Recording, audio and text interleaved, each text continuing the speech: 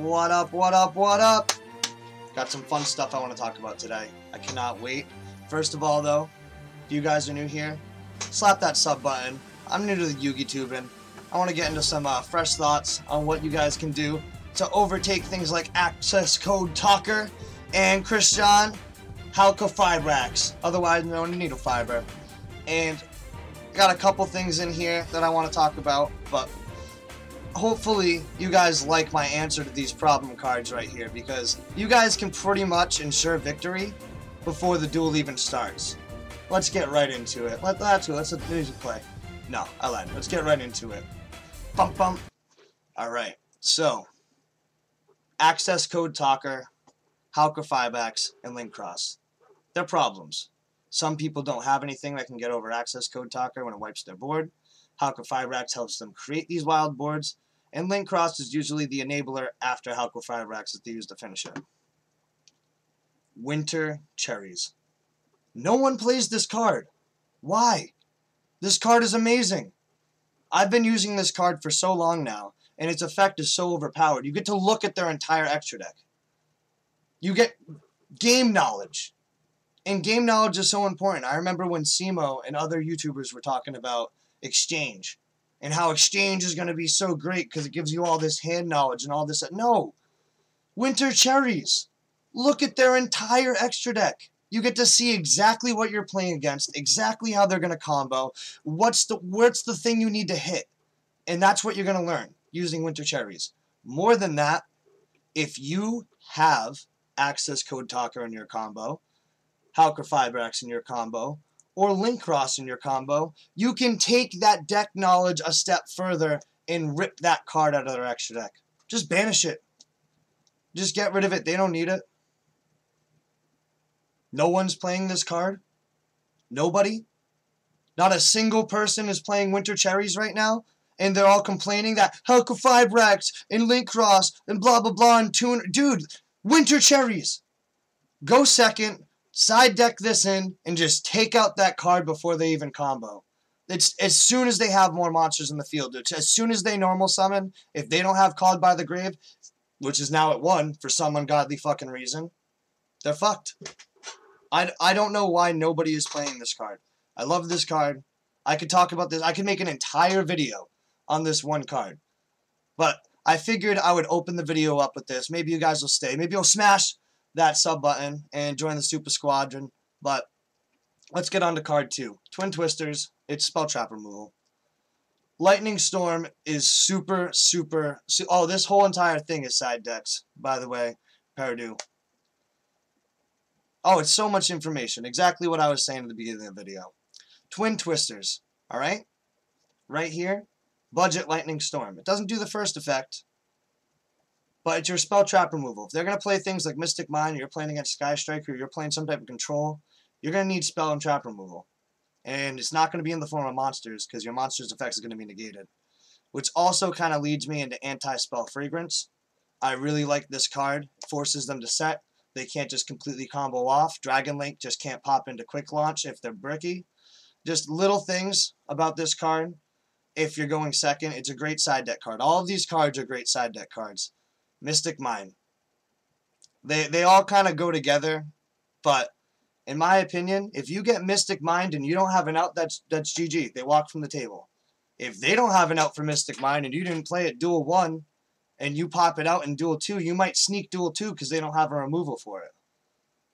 It's little cheeky ways that you can gain these victories and these plays, and it all starts with, like I said, if you play Winter Cherries in the side or you use it and you try to go second and your strategy is to go second, you can get so much deck knowledge and stop them before they even start to play.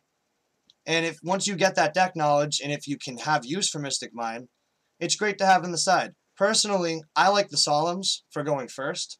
That's why these are down here. The Solemn package is great for going first. If you know your strategy revolves around going first and you want to try to set something up, some type of board, say Appaloosa, and you want that extra cushion. Chloe, what's up in chat? Thank you very much for joining. Just doing a little video for the YouTube, so hopefully people stay in and keep listening. But Harpy Feather Duster, same idea as Twin Twister. However, Harpy Feather Duster is awesome because it'll wipe everything off their board, including their field spell. So not only are you going to get a great out to Mystic Mine if they do say have that, you're going to get so much back row taken out with this card. I think it's a good main deck card. It's a one of, but it's just overall just value across the board. People keep talking about these cards. How many times do you have to summon to get into Halqifibrax? At least 2. Summon limit. Summon limit's a great way of dealing with Halqifibrax as well in these combo decks. They're going to have to go over it first. They're going to have the spell and trap removal. They only start with 5 cards on turn 1, and if they don't have draws and searchers and you have other negates because you're playing hand traps, everyone's playing hand traps. Called by the Graves at 1, play hand traps. It just is what it is. I don't know. I really feel like if I could get anything out in this video that I really hope people are actually going to actively try and use is bring in Winter Cherries in meta. I would love to see this card meta. I would love to see it take over. I think it's so undervalued. I think it's so good. If you have Accesscode Dock in your deck, take it out of theirs. If you've got Halqifibrax in your deck, take it out of theirs. Link Cross, same thing. These cards are such big problems that people are dealing with right now that they either don't have an out to, or once they get to that point of the combo, you're pretty much fucked. So it's just, why not take the gamble? And if you're playing these cards anyway, try to rip them right out of their extra deck. And even more so, look at their extra deck. See where you can play around it. See how you can play around it. Understand where their combo pieces are going to be and where you can try to hit it to cause the most damage.